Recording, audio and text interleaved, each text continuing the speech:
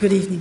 It's a great honor and pleasure to be here at Barnard College. Many of us in other parts of the world have been touched by the Scholar and Feminist Conference that sparked the sex debates 25 years ago. And it's truly still inspirational to finally visit the historical site.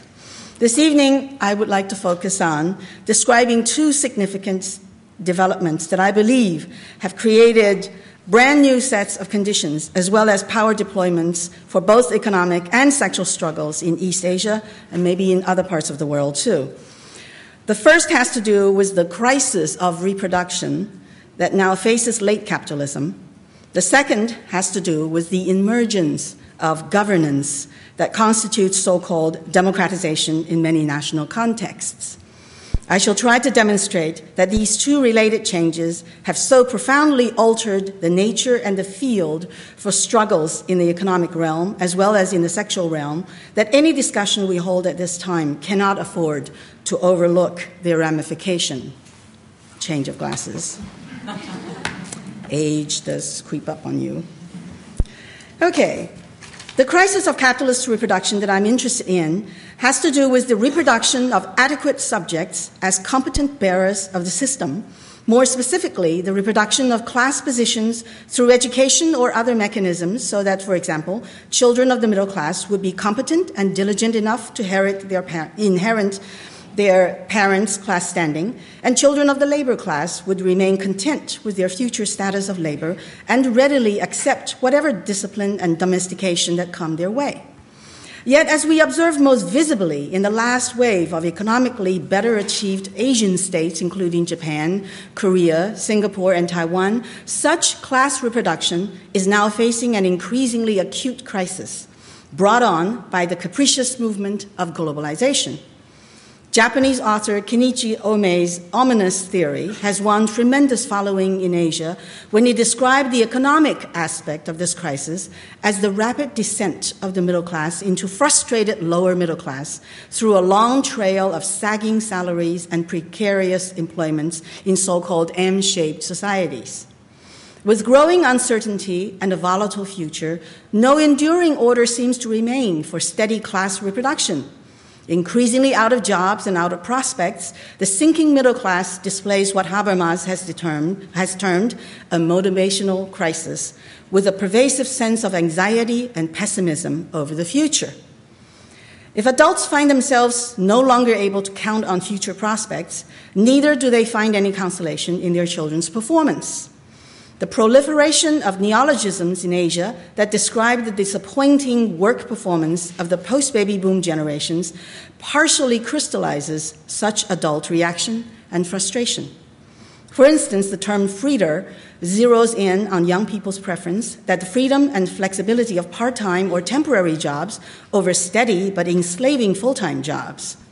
And so-called strawberry generation satirizes young generation's obsession with personal appearances as well as their lack of resilience/perseverance in face of difficulties and pressure. In a way, such neologisms are economically framed expressions of adult anguish as they gradually lose hold of the reproduction process. As such anguish seeks an outlet and culprit, it locates it conveniently in the sprawling global fashions and lifestyles that are inserting many unexpected variables into local youth cultures. If American pop culture has brought individualism and attitude to Asia, now Japanese or Korean pop cultures are captivating Asian populations through culturally much more accessible forms. Surprisingly, these cultural representations are also quite explicit and matter-of-fact about gender and sexual diversities, illustrated by the omnipresence of adulteries, homosexuality, SM sex, incest, gender crossing, and other marginal sexualities in Japanese mangas. If you haven't read any, start now. During the same period of time, the advent of the internet also made a wealth of sexual information and, more importantly, sexual contacts readily accessible, helping youngsters range way beyond the circle of relations closely monitored by parents and teachers.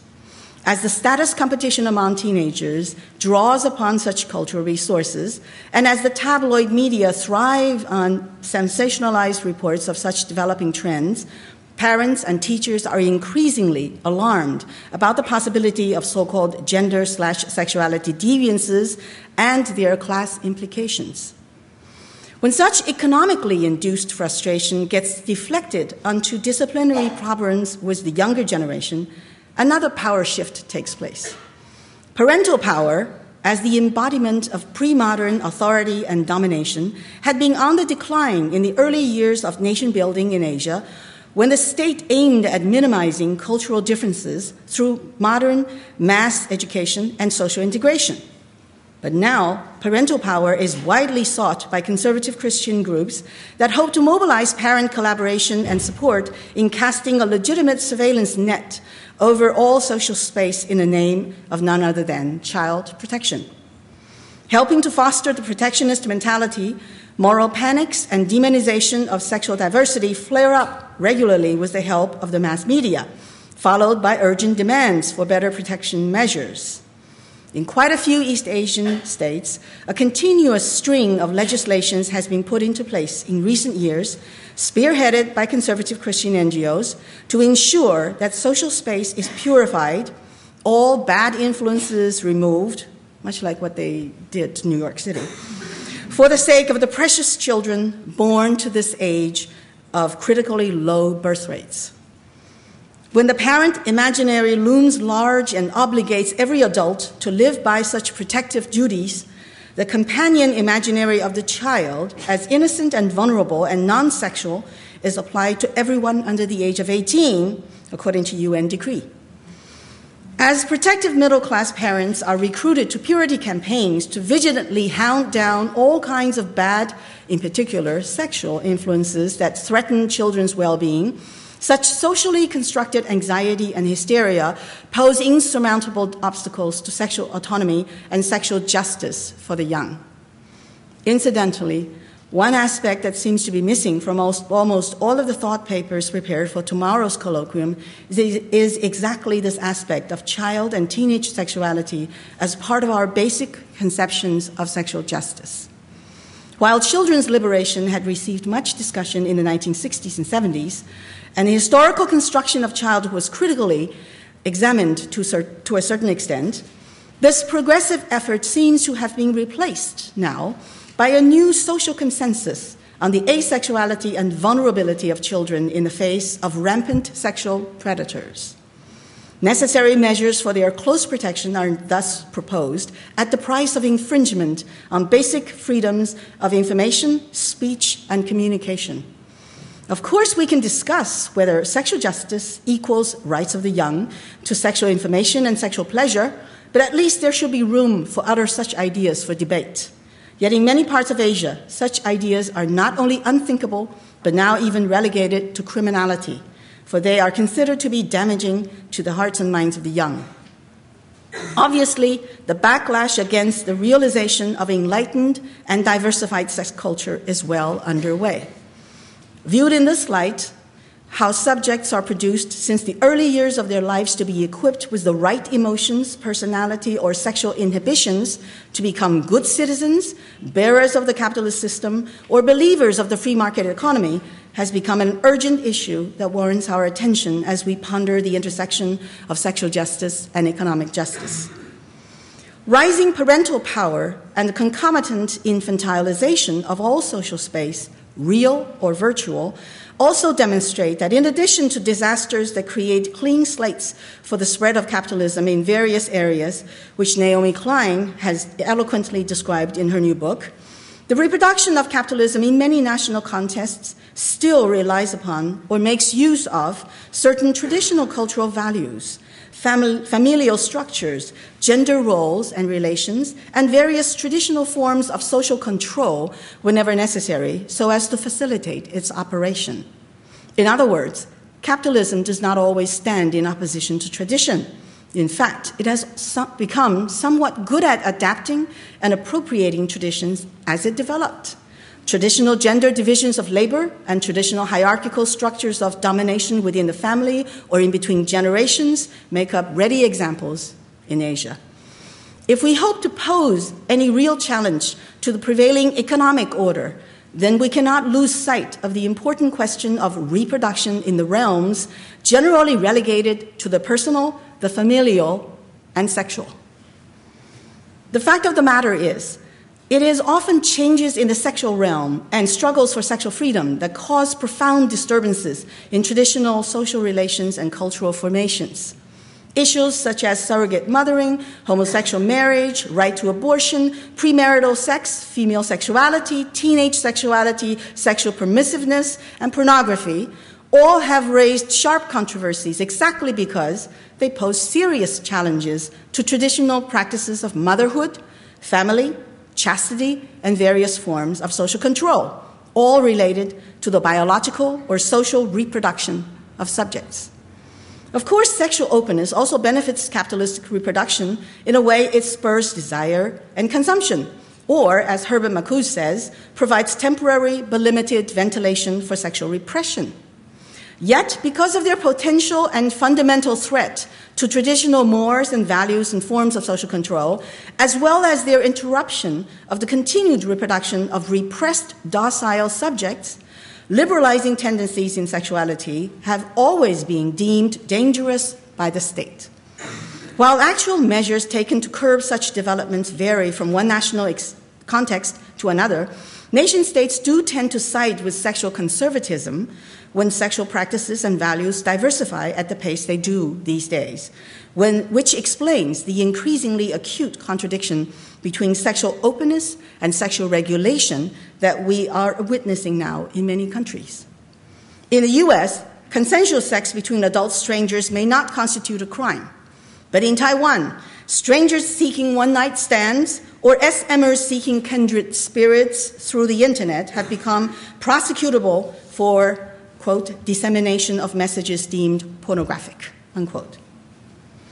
I have already alluded to the important and aggressive role conservative Christian NGOs have played in Asia's new democracies in this whole process of reinstating parental power so as to ensure proper reproduction of subjects through intense regulation of all social space in the name of child protection. The question remains, if Christianity is but a minor religion in most Asian states, how did these religious NGOs achieve such positions of influence with the state? Well, I propose it takes place within a historical context, a context of democratization, and this is where we need to turn to the second issue, the emergence of governance, or more precisely, global governance in East Asia. Democratization, understood as elections based on universal suffrage, competing political parties, accountability of governments to governed, the rule of law, and basic civil liberties, has been more or less underway in Asian states since World War II. Whether these political arrangements truly empower the people and promote equality and justice is, of course, a different matter, which I will not have time to go into this evening.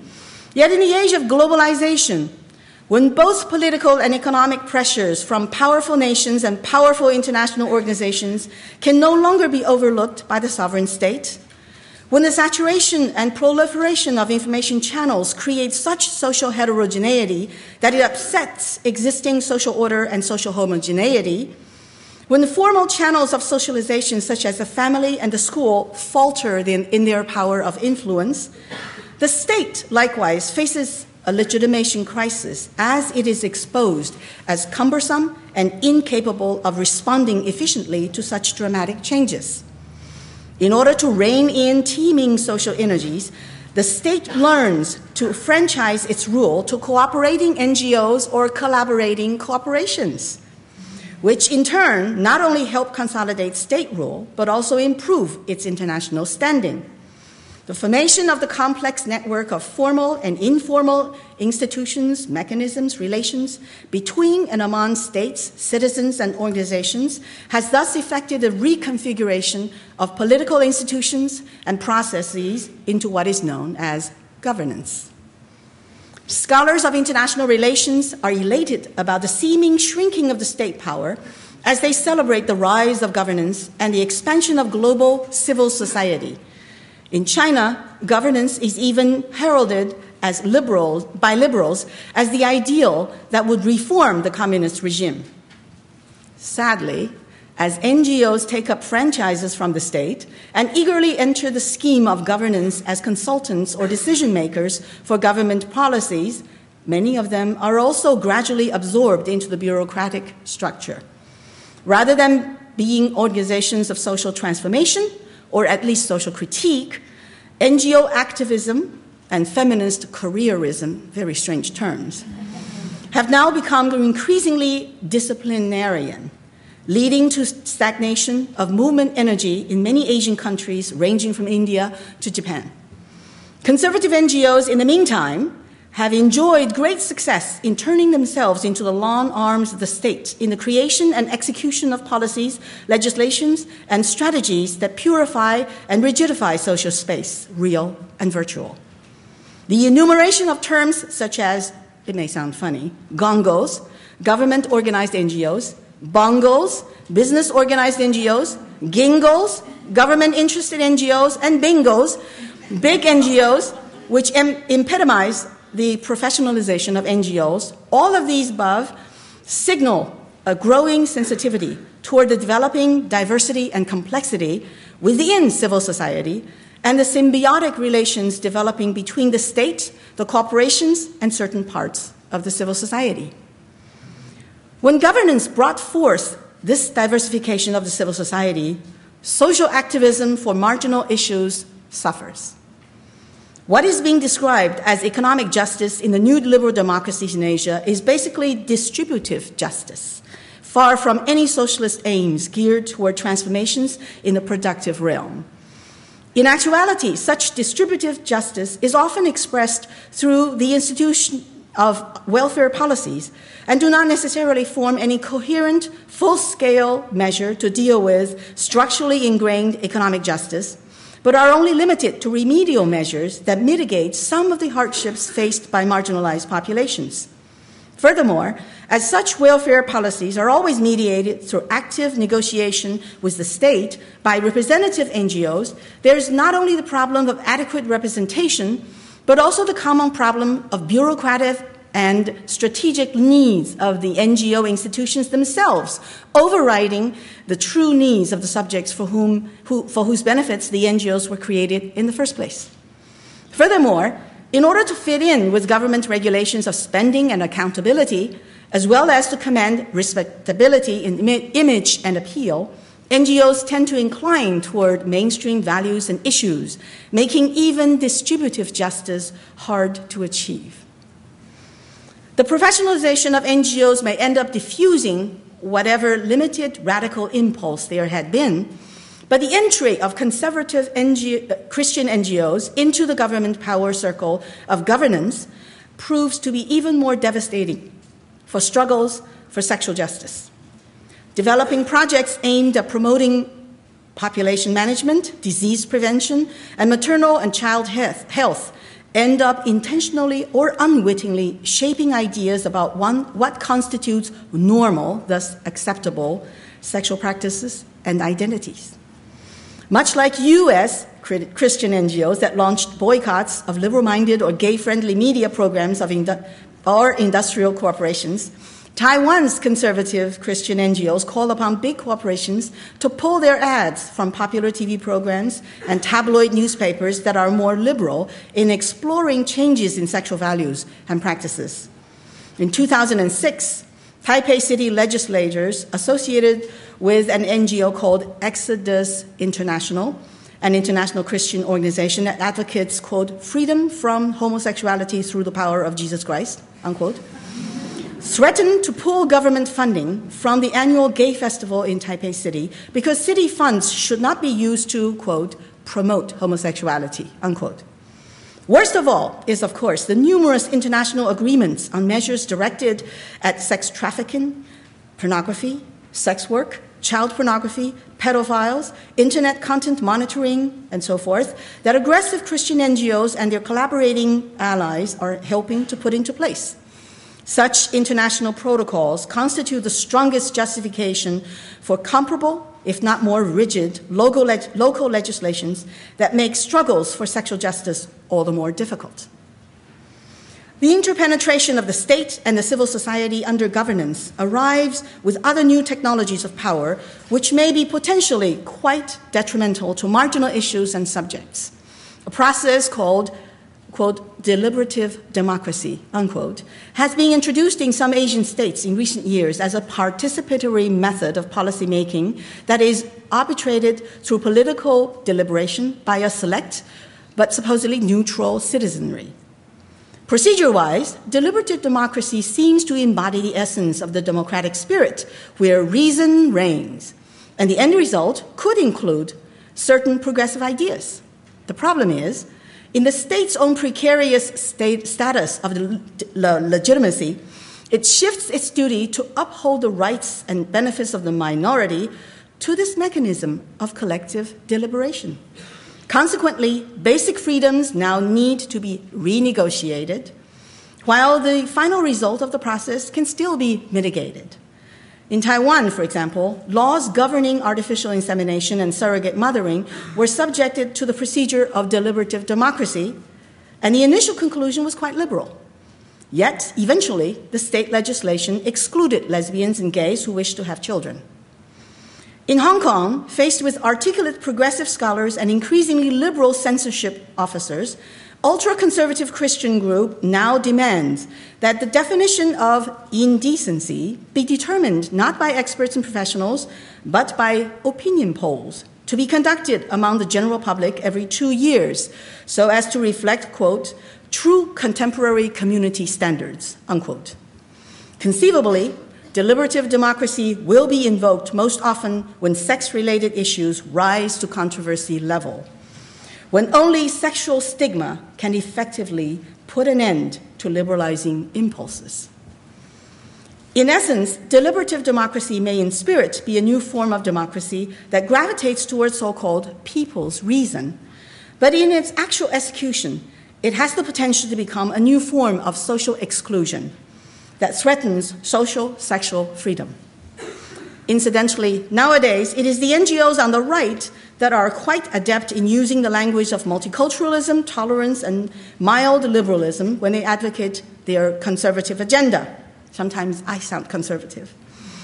Protectionist language is employed to chastise parents who do not live up to ideals of middle-class child-rearing practices.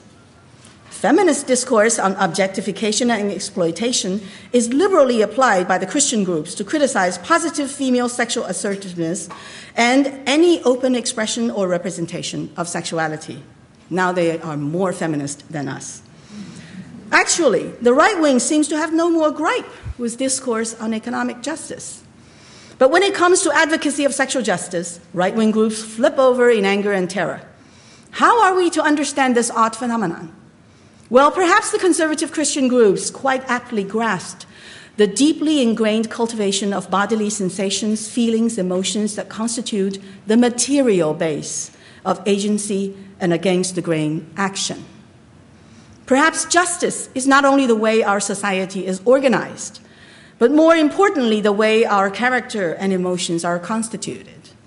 After all, the belief in and feelings about justice need a material base too, not necessarily an economic base, but a material base that happens to have a lot to do with our very material bodies and their very material experiences with sexuality that are severely circumscribed by the given social environment. It is here that the impact of global governance demonstrates its extreme potency. It aims to not only formulate the most intricate forms of social control, but also to constitute the very subject for its rule. So far, I have tried to explain how economic globalization has brought on its own crisis of reproduction and how such crisis is being deflected onto social control in the sexual realm in particular. I have also tried to demonstrate how global governance has opened up the door to state NGO collaboration to the extent that transformative impulses are diffused and sexual repression is institutionalized in the legal realm. Both tendencies have created dire consequences for economic and sexual activism.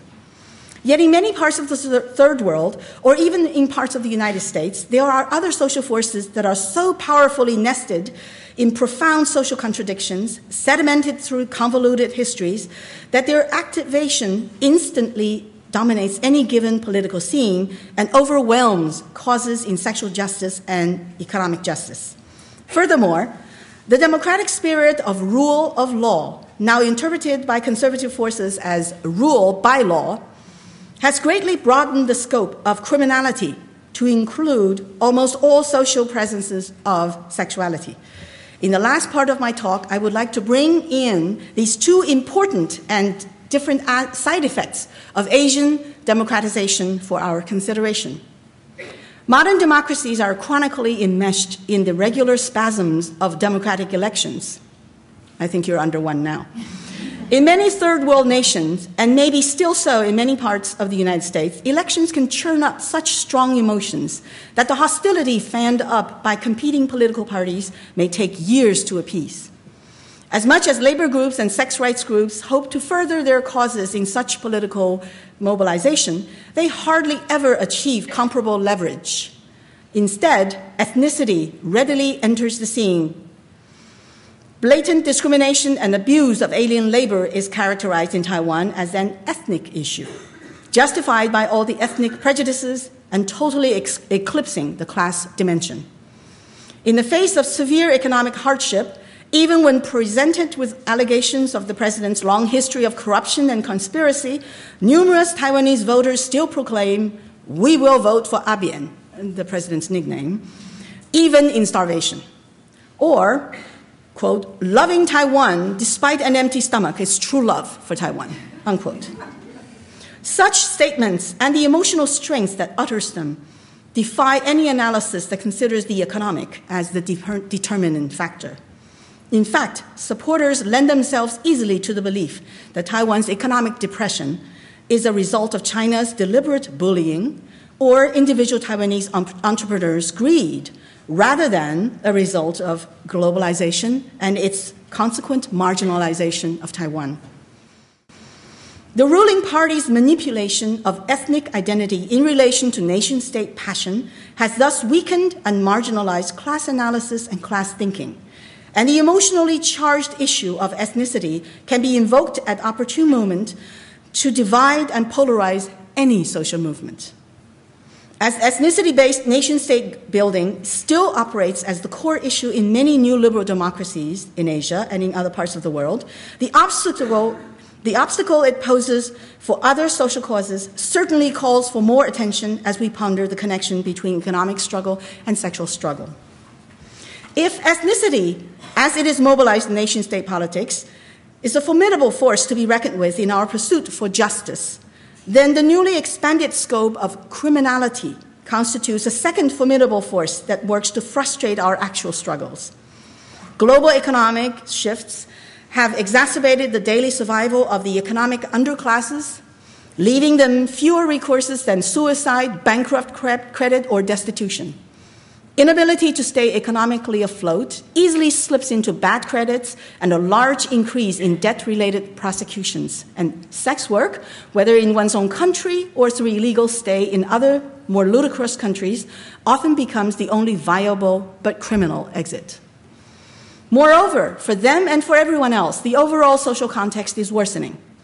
Global protocols of governance, propagated by international NGOs and their branches in various nations, are sweeping across the globe to encourage new legislations that would treat all sex work as human trafficking, all internet sexual exchanges as sexual predation, and all adult publications or videos as pornography, and all of the above are now considered criminal acts.